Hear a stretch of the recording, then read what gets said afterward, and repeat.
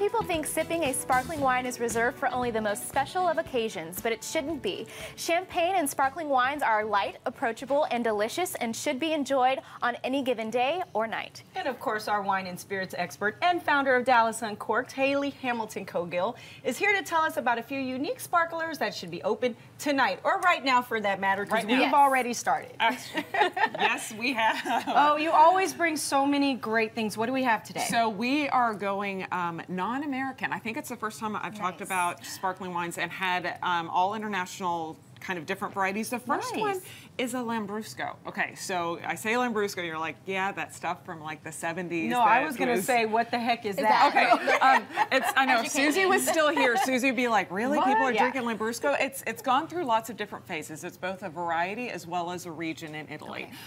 The grape is a red grape. It's like a red wine grape made into a sparkling wine. They can be a little bit all over the board. They are, and this one, it's Vecchia Modena Lambrusco. It's about $15, very, very affordable. I like this one in particular because it has the kind of red fruit notes that you're going to expect with that kind of juicy, light, a little bit sweet, but also has some good spice and good earthiness. So it's not overpowering. Also very low alcohol. It has like 11.5% alcohol. Usually Lambruscos will be on the lower end of alcohol. Who wants to drink that? So you can drink it all day. Oh, and then I'm like, what? You know, That and defeats the purpose. It's perfect. It's also it's great as an aperitif or with a dessert like chocolate, any kind of berries kind of dessert. Really good. What's in our glass and what you guys have been drinking is from it's a Brut Cava Rosé from Anna de Cordoue.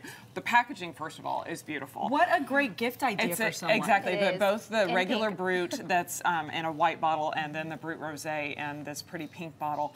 Traditional method, that's another little tip that you guys didn't talk about earlier. If you're gonna look for a sparkling wine that's maybe not actual champagne, look for traditional method. It means that second fermentation takes place in the bottle, which actually, that's what kind of really develops all those really rich flavors. It's also, they're not pumping CO2 into the bottle, which that's what gives you the bad little headache. How can you tell the difference? It will usually say on the bottle method champenois, traditional method, something like that. This one, Pinot Noir base with a little bit of Chardonnay. So again, the traditional grapes of Champagne just made into a cava in Spain. Really special wine, about $20 you can find it at Albertsons. And it's delicious. It's really light, good. really lots of strawberry. I think it's a beautiful wine.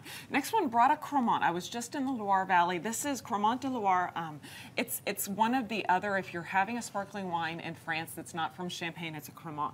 This one made from a Chenin Blanc grape, which can also be a little all over the board. Can be made very sweet, can also be made very dry. This one's very dry. It's from Ackerman. You can find different houses all over Dallas. Really special. Lots of kind of stone fruit and floral notes, which makes it a really nice, light, really beautiful wine. Again, nice low alcohol. So it's you can drink it, start the night, and the night, that sort of thing. Good to mix with orange juice for mimosas. You can. I mean, it's you're gonna want. I'm more of like a Prosecco girl for a mimosa because that's a little bit sweeter sometimes. But some people like the dry, exactly, and a little bit dry. Next one's French Accorda. I've talked about French Accorda before. It's a region as well as a grape or a variety.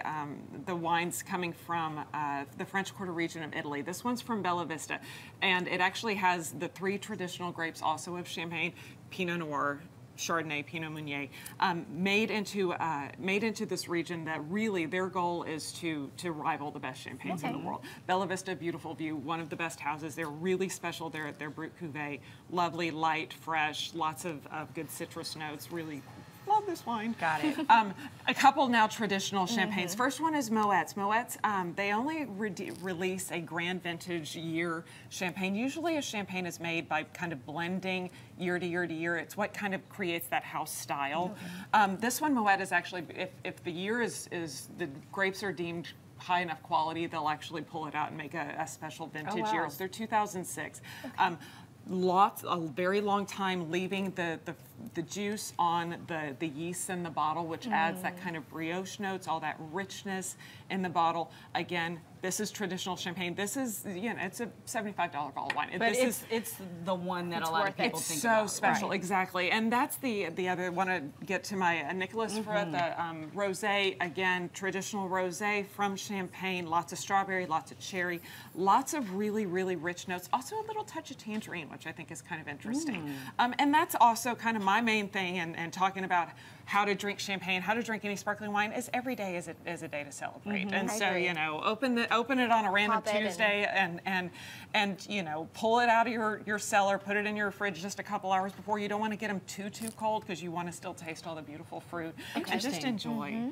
Now, it's funny because you call this Moet. I mean, all the people around here call it Moet. It's Moet. It's Moet. Yeah, so they got to get all fancy with it. It's Moet. Why? Because it costs a little bit more? No, it's Moet. No, it's Moet. I've also, you know, it's also, is it fillet or fillet? See, then you get a little, then it's a little tricky. But yeah, But she's the expert. So I call it Moet.